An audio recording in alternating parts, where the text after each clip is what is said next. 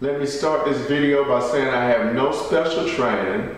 I've never repaired a garage door opener before, but recently I've encountered a problem where I come out, I hit the button to open my garage door. Sometimes it opens slowly, sometimes I can hear the mechanism turning in the garage door opener, but the door won't go up all the way and I have to manually assist it.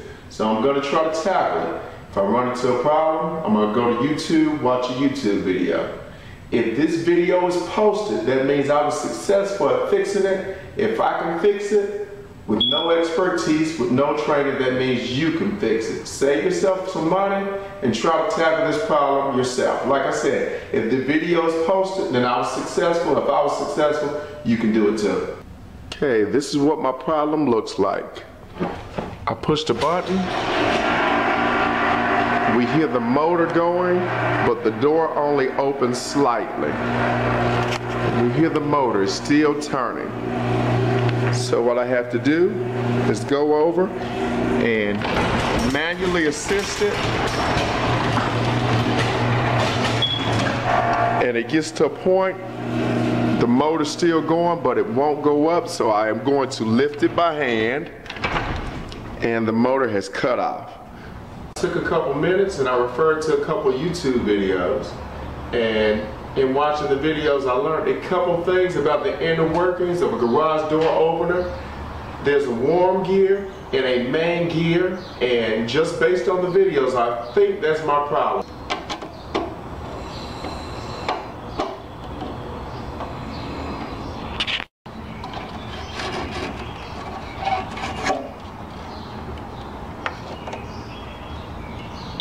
Okay, it looks pretty dirty in there, and I can immediately tell that the gear right here is worn. So I want to check the top driving gear that's hooked to the chain and see what it looks like.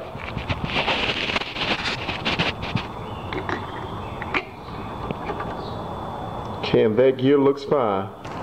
I just removed those 4 screws and the casing isn't dropping. So at this point what we're going to do is we're going to move around to the front of the garage door opener, and I see 4 more screws. So I'm about to remove those also, and hopefully the entire case will drop. Okay, all the white shredded plastic is a clear indicator that our gears have been grinding for quite some time. And as we climb the ladder, we can more closely inspect the gears and see they're in very bad shape. Okay, at this stage what I'm going to do is I'm going to use my phone to take a series of pictures of the gears. There's quite a few gears in there. So I'm going to take a series of pictures just so I can be clear on how everything goes back together. Now that I'm actually going to be working inside the unit, it's pretty important that I do this next step, which is unplugging the unit. Now we're at the point where I'm going to remove this lower clip that holds the gear in with the flat tip screwdriver. And I simply apply some pressure to the front till it pushes out of the back, and then remove it the rest of the way by hand. There's 3 bolts that hold the top gear in. Okay, we're this far into the job, and at this point we have only used 2 tools, a screwdriver and a wrench. Yeah, if there was ever a project custom made for a do-it-yourselfer, this is turning out to be it. Okay, now we're going to slide off the lower gear, and it slides off by tugging with decent pressure. Then we're going to move to the top of the unit.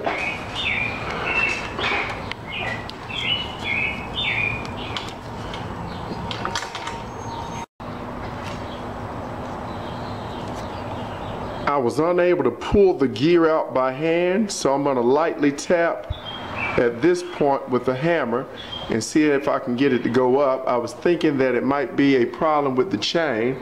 but I have quite a bit of slack, so there shouldn't be a significant amount of tension coming from the chain. So we're going to tap on this with a hammer and see what happens.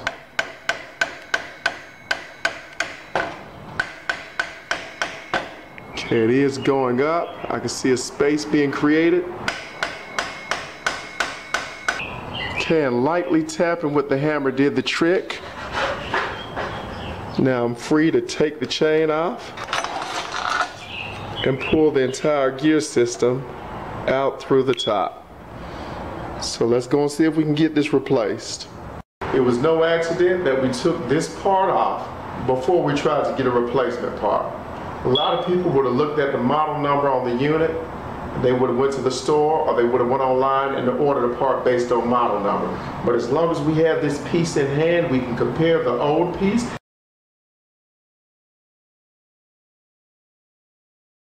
and a new piece and ensure they're not minute differences that are going to throw us off in the installation process. Okay, we're going to simply do things in reverse order. We have our part. I'm going to reinstall it through the top. And I remember that it was a little bit difficult getting the chain off. So right now, even before I align everything, I'm going to put the chain on the sprocket.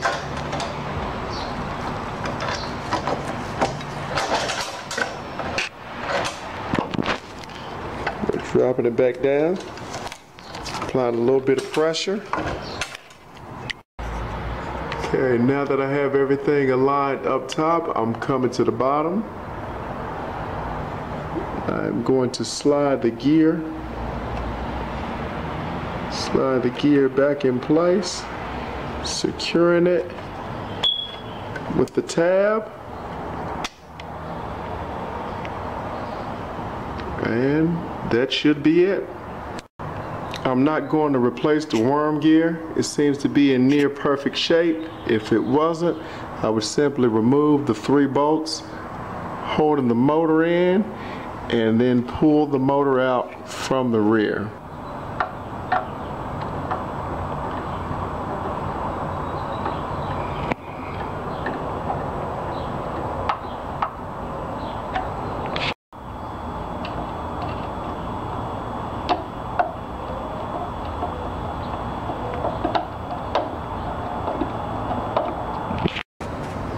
If at any point you need to tighten or loosen the chain, that can be done with this series of nuts right here.